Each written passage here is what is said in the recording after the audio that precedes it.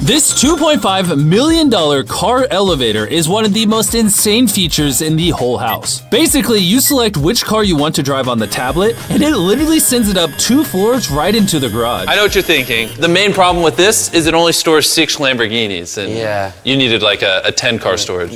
Right. This house also had by far the biggest home theater I've ever seen in my life. Whoa. This almost looks like a real movie theater. This is the best movie theater so far. And they're actually reclining chairs. It only costs $100 mil for that.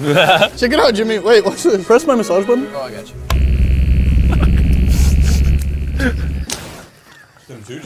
Hey, I don't need this.